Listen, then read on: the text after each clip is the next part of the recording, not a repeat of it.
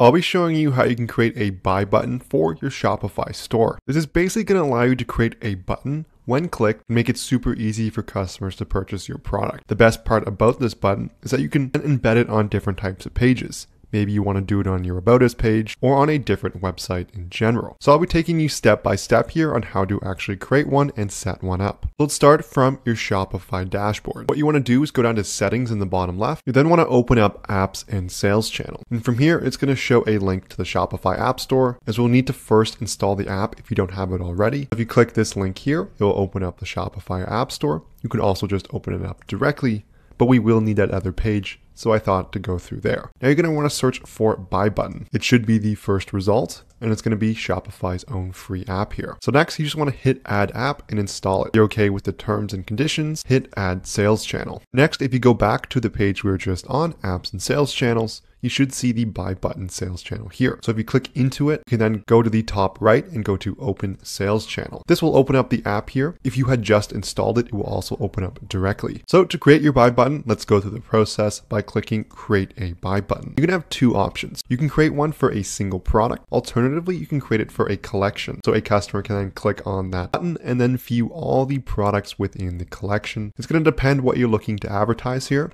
but let's go with the product buy button. So I'll hit that here, and you can then select the product you want to show up under that buy button. I'll select this hot glue gun here, then hit select. From there, we'll get several options on what we want. Select here, we get the layout style. So this is going to be the style of the button. So this is going to be classic displayed here. If we select basic, it's just going to show the button, and in full view, it will show the image of the product, a description, as well as the buy button. Now I'm just going to go quickly update the stock as it is out of stock here. So I've just updated that quickly so it looks a little nicer now. Next, you can select the action when people click. So you can add the product to the cart, or you can actually send them directly to the checkout. I want to take a moment to mention our sponsor, Profit Calc, the one-click profit calculator available for your Shopify store. All you have to do is select the date range you're looking for to get real-time metrics on how profitable your store actually is. This is going to enable you to make better business decisions as you have a true understanding of your metrics. It's also going to sync seamlessly with all your different ad accounts such as Facebook, Google, Snapchat, TikTok, Pinterest, and more. There's a link in the description to access the app listing. You can also search Profit Calc in the Shopify App Store and look for this logo in the top left here, and that'd be searching for Profit Calc, both of which get you access to a 15-day free trial,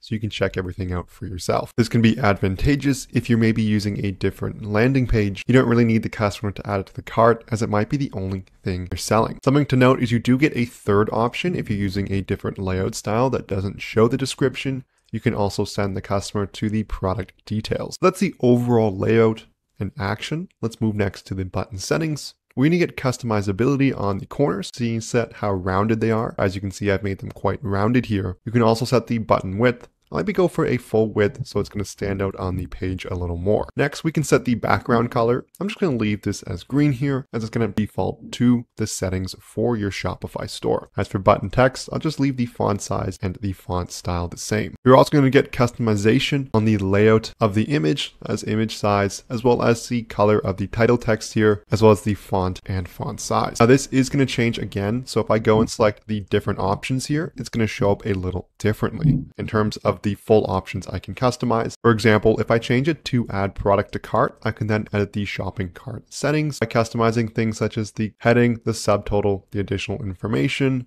as well as the checkout text. For simplicity's sake, I'm going to leave this direct to checkout here and move on to the advanced settings. And you can set it to either open a pop-up window or redirect in the same tab. I'll leave it as opening up in a different window, and then I'll go back here and I'll go to the top right for next, as we'll then move on to how you can copy the code and then input it onto any web page. As we can see, there's quite a bit of code here, but I wouldn't worry about all that.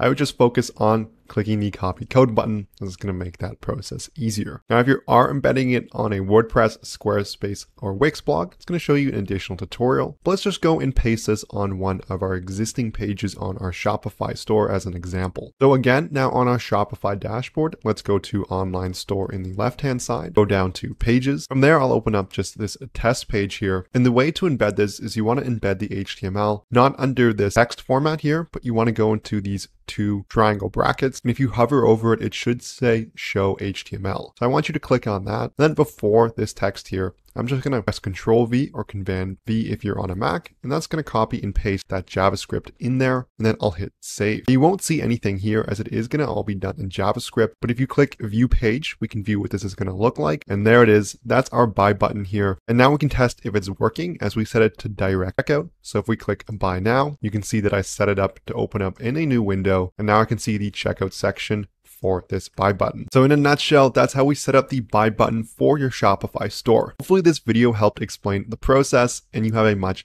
better understanding, or if you followed along, your buy button should now be set up. If you enjoyed this video, I would love it so much if you hit that like and subscribe button below. And if you have any questions, leave a comment. I want to take this moment to mention Profit Calc one more time. The one-click profit calculator available for your Shopify store. There's a link in the description below to access the app listing. If you also search Profit Calc in the App Store, that's the Shopify App Store, and you look for this logo in the top left, you can find it there as well. Thank you so much for watching. I'll see you in the next one.